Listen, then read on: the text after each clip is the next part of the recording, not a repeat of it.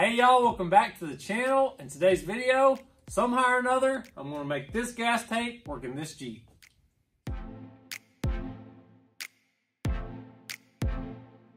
All right, so if you missed the last video, when I pulled the tub back off the Jeep and everything, you need to go listen to that, and I explain why all this is back apart. But one of the main reasons the tub had to come back off was to fix this gas tank. Now, if you look up in here, you can see there's not much clearance. If you look on top, the gas tank is sitting over the axle right now. I've got roughly 1 inch of clearance right there. So obviously this setup's not gonna work. It was better when I did the first video, but once everything settled, the suspension settled, I put a bunch of weight on it. This was actually sitting on top of the diff cover right here. I actually have that bent in just a little bit because it was actually sitting on top of this axle. So I think the first thing I want to do, I'm going to mark anywhere I think it needs to be clearance, because I'm probably going to end up cutting a chunk out of this and welding it up and making clearance in this.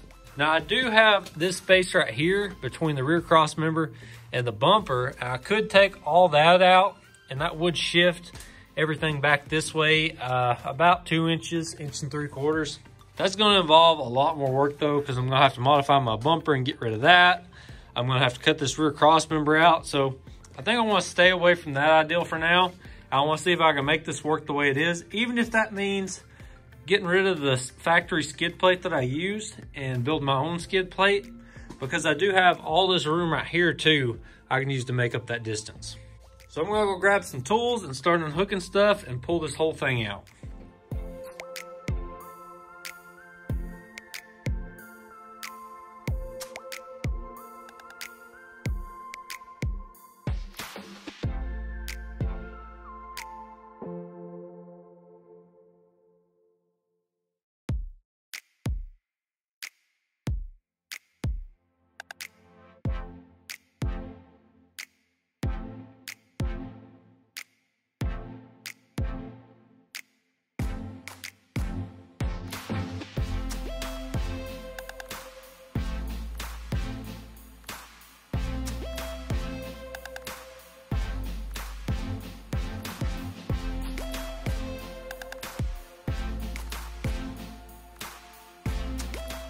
Okay, so I didn't make it too bad to pull this thing back out. I've got it roughly marked here. This is where I'm going to need the clearance for the axle. I've got about 3 inches or so of travel in those shocks, so that's what I'm going to be basing all this measurements off of, is that I have 3 inches of shock before that bottoms out. So this is roughly the area. I'll probably make it a square cut because it'll be easier to patch that in versus doing some kind of weird oval shaped patch. You can see this is kind of dented in right here. What that is, when it was actually like sitting on top of the axle, I actually went in there with a pry bar and pried it out of the way just so I could finish other stuff I was working on. I didn't want to just rub it on that cover or to dent that cover in. Now I want to take this gas tank actually out of the skid plate. I want to look at it again on the Jeep without the skid plate and see how far back I can get this thing, because I'm not against making my own skid plate for this if it means I don't have to do a big cutout. So I pulled the tank out of the skid plate, and now I've got mocked up back over here at the Jeep. So this has picked us up a bunch of clearance. I can actually get my hand in there now.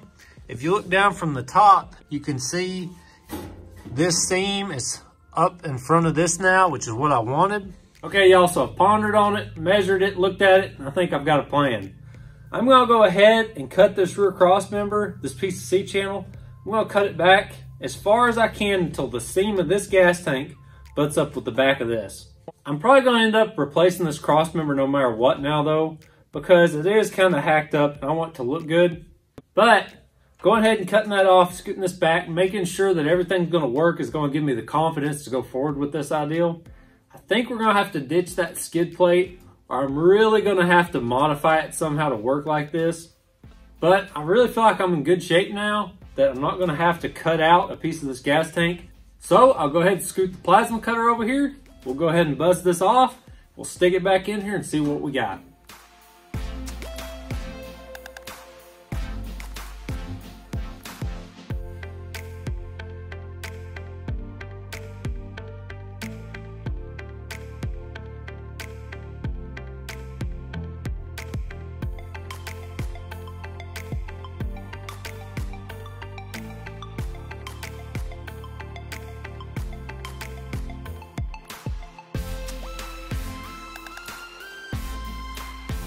All right, so I got it back in here, got all this cut out.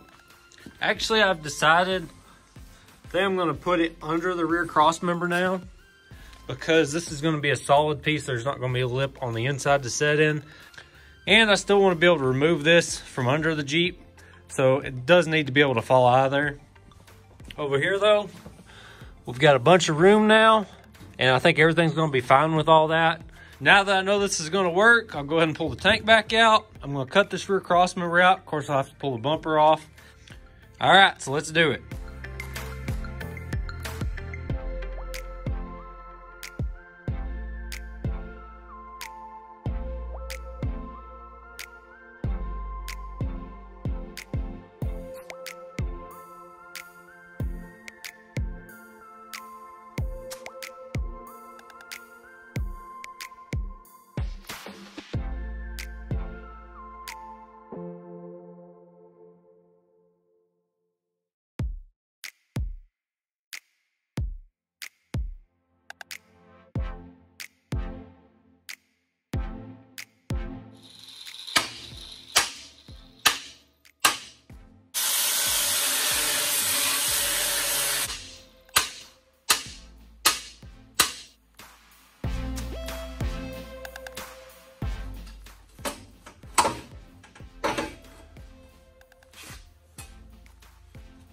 I got the old cross member cut out. I threw this bar up here and tacked it in just to make sure nothing moved in case there was any stress on that cross member.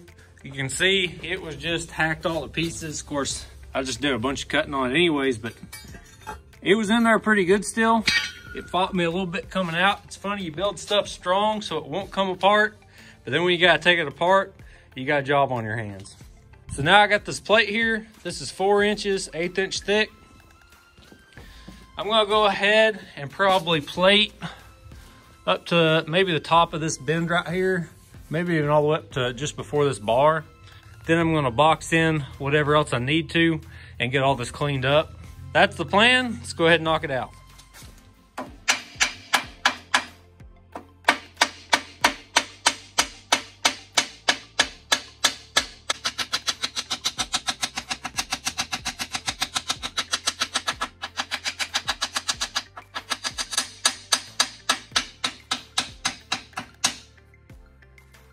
There's my template for the first piece I'm gonna do.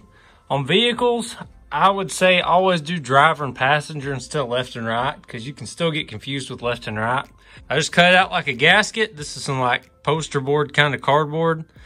Just tap on it, cut it out like a gasket, gives you a good silhouette, trim it to fit. It's a little bigger than it needs to be right now, which is good. This kind of stuff, you might as well just cut it a little big and then grind it into fit. At least that's how I like to do it. All right, so let's go get this first piece of plate cut.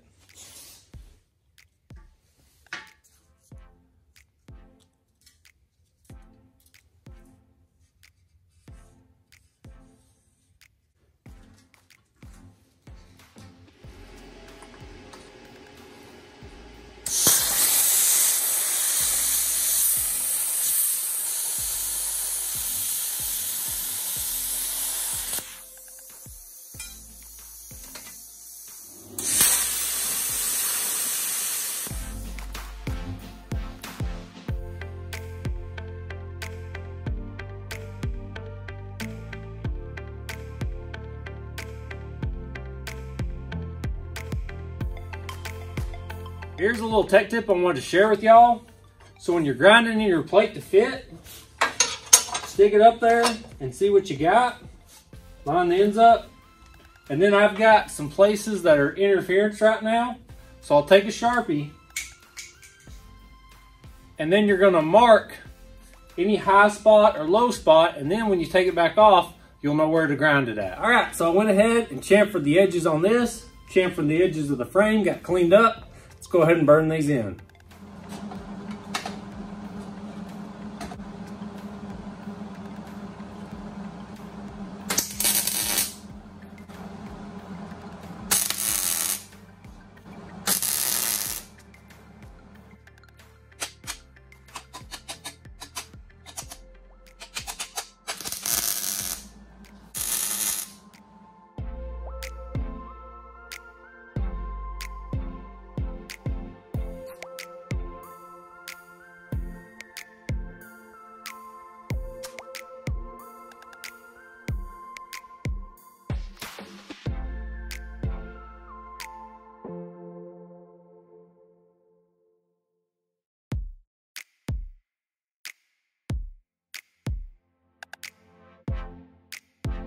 All right, so I got this all boxed in. I think it looks a little bit better than it did before.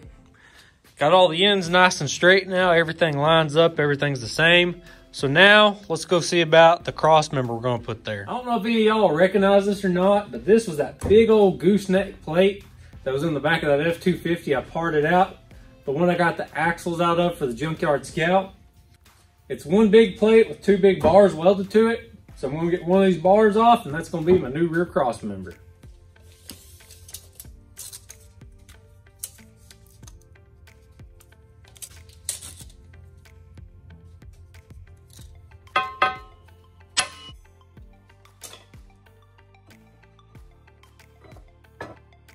All right, so I got this rear cross member in. I've just tacked it in right now. I do want to say, I really think a 1-inch bar like this is overkill. It's probably excess weight. Maybe a piece of C-channel would be a better option, but this is what I got and it's free. I would like to cycle this somehow now though, before I go any farther and make sure this is gonna work. So I'm thinking I might take the U-bolts loose over here on the passenger side, jack up the frame of course, and then I'll let the frame come down, and that'll kind of simulate the suspension compressing over on that side.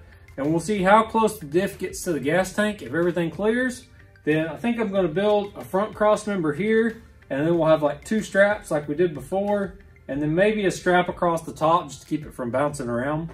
I've also gotta figure out some kind of skid plate idea, which I think I have an idea that's gonna work for that. So let's go ahead and pop them U-bolts loose and we'll see what this thing does.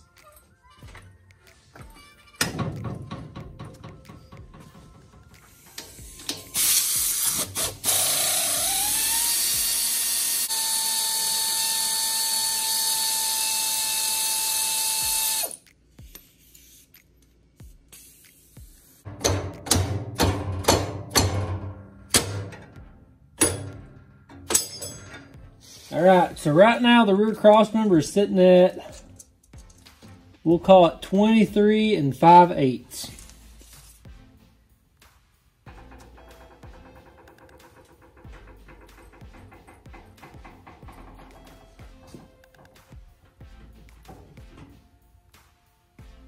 All right, so I've let it down to the point that it's not on the jack anymore. The rest of the suspension, the frame and stuff is holding it where it's at. So you can see the clearance we got now, which I can still get my hand between it. I'm still pretty happy with where that's at, especially since this edge is way back in front of this now. That's a lot better position. Now, if I put some weight on it, that puts us at about 20 inches and we still have pretty decent clearance there. And like I said, we really only have like 3 inches in these shocks right now. So I'm gonna set my bump stops to around 3 inches. So if right now we're down roughly 3 5/8 and we still have maybe an inch or so of clearance, maybe a little more than that before it hits. Now I do know as the suspension compresses, it does move back a little bit, but I feel good about this. I don't think it's gonna hit anything. I think it's gonna clear. It looks like everything's gonna work, so I'm gonna go ahead and put all this back together. I'm gonna find me something to make a cross member right here, and that'll have this gas tank settled in place where it's gonna live at.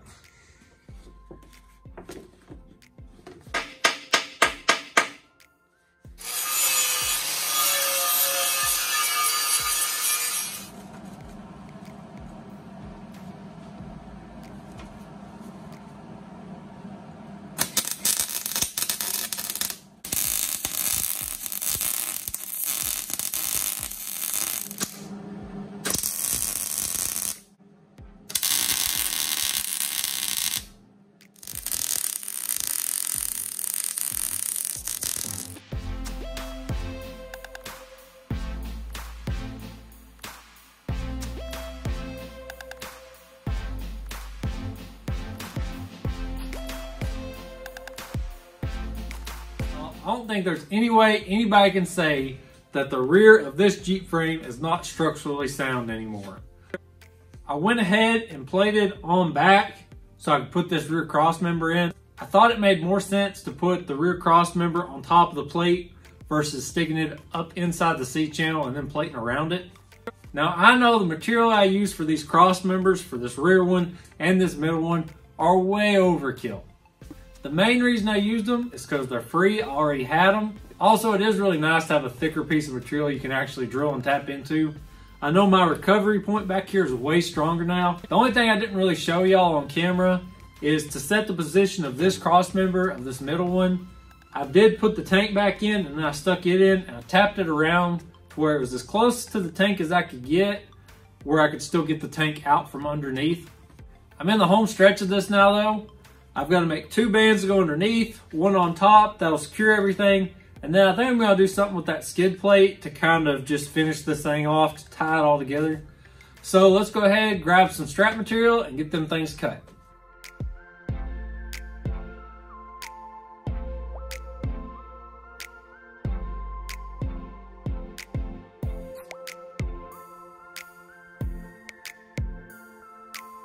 I got one of my straps made up here. I didn't film it because honestly I was trying to figure out how I was going to do this. I was just going to bend it just like how I did my seat frames over there. Do a relief cut, bend it, and then weld it up. Something with this metal though, it's too brittle. It's the same steel and the same supplier, but it just kept snapping off. So what I ended up doing is I pieced it together. So I cut this piece, the piece that goes underneath, then come over here. And then we got a piece that comes up and then one more piece. This is long, this is gonna get trimmed off. But once I had it all pieced together, I actually tacked it in place. So that way I could do some little pilot holes and mark where everything's gonna go on this cross member. I told myself before I welded this in, I was gonna measure out for the 2 holes that were going here, and I totally forgot to do it. Luckily, I've got my little right angle drill here, which will fit up in there. If you're doing this, don't be stupid like me. Drill them holes before you weld that in.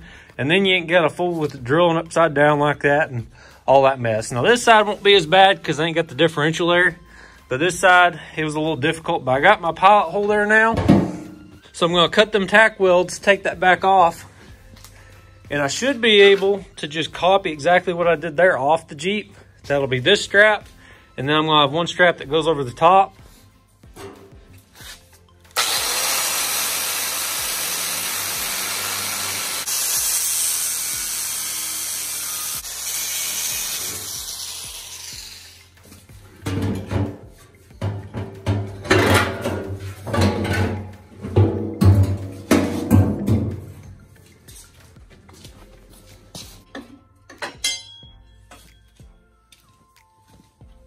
So I got the strap back off here, pulled the tank out. I went ahead and drilled my holes, my mounting holes. So I'm gonna have 1 here and 2 here on the back side of the Jeep.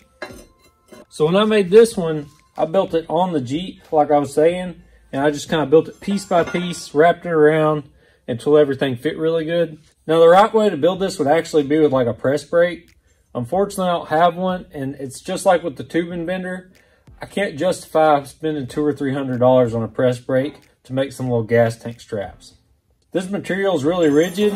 I'm not worried about it bending. It's 1/4 inch, which is way more than what I'm gonna need. I'm gonna show y'all why I went with 1/4 inch here in a minute. But for right now, I need to make 1 more of these. So I'm gonna try and make the second one just like this first one, but on the table.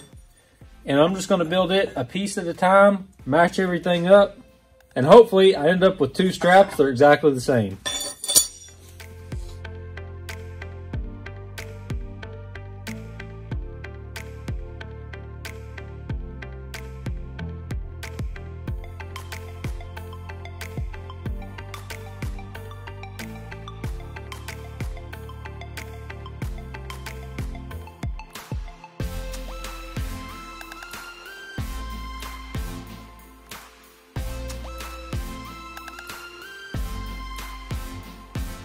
All right, y'all, so you can question my methods, but you can't question my results. This is an exact copy, or as close as I could get it, to the one I made first. I held it up there, everything looks good. So I'm gonna go ahead and drill the holes in this one just like I got here. Drill and tap the holes like I got in my cross members. I'll put the tank back in, and then I can figure out that top strap.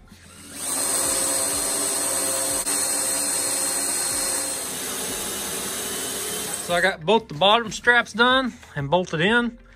That all looks real good. Got them bolted from underneath here. I do have to trim the ends, but when I take them back off, I'm gonna trim that little excess off. Got my top strap, and I only used 1/8 inch for it. The same stuff I've been boxing the frame in with, because it doesn't need to be as beefy as these are. These are carrying all the weight. This is just to make sure it doesn't work its way up or something like that. Now, I did put bolts on top for this, which is going to be more aggravating to get off, especially this one with the body on.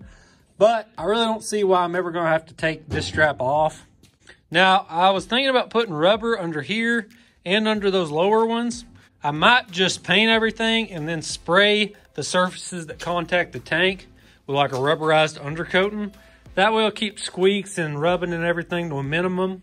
Now there's one more thing we got left to do here, and that is protect right here, because when you're coming down on something, we need some protection like that skid plate provided. I'm trying really hard to make sure this doesn't stick out past the springs, out past the shackles. So we're still inside there, but it's close.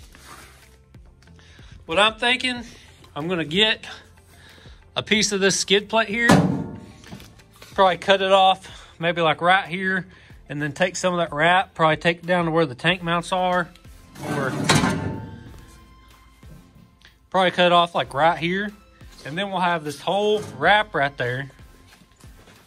And then I'm gonna drill and tap in a few spots and actually mount it to the straps. So I'll tie the straps together, keep them nice and tight, and then we'll have a nice wrap up under here, and that'll protect the bottom of this tank.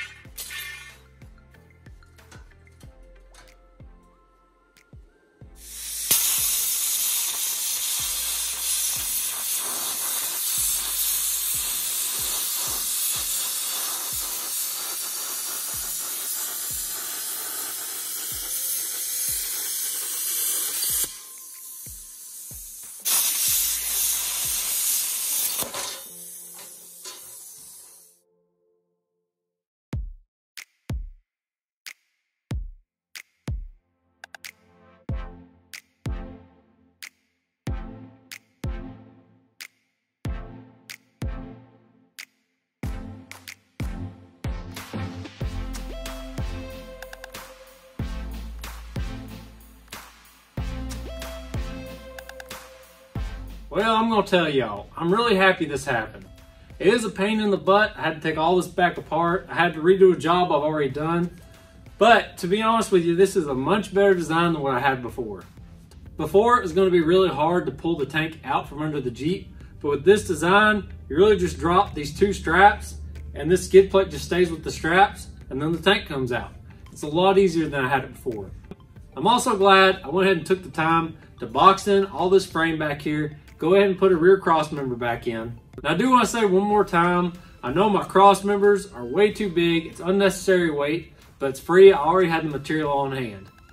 Just like the bolts I used in the skid plate, those are fine thread 5/16 button heads, and they're way too long, but I had them, they were free. So I just went ahead and used them, cut them to length. When I originally had this idea and I was putting it together and making the video, I really wanted to give y'all just a bolt-on option for a rear gas tank setup. I tried my best to use the stock parts as they came in the mail, so there's no fabrication. The way I see it, there's really only like 3 good options to do a rear gas tank swap in one of these old Willys Jeeps. One, obviously you can do it like I did. You can buy the stock tank. I wasn't full with buying the stock skid plate. I'd make my own skid plate. I just used that because I already had it. The second option would be finding either an appropriately sized fuel cell or making your own fuel tank and mounting it back here in a similar way I just did. Or finally, you can do the bolt-in stock CJ5 stuff like I did in my original video, but you're gonna need a lot of lift. There's a guy on Instagram, he sent me some pictures of his Jeep. He made it look super easy. It looked really good. There's plenty of axle clearance, but I'm gonna guess he probably had at least 4 to 6 inches over stock. I'm not quite sure. Now, obviously, I gotta take all this back apart, paint everything, put the bumper back on, do one final assembly back here, and then I'll be done with it. But I think that's a project for another day. So I appreciate y'all checking out this week's video. I hope you enjoyed it. I'll see y'all next time.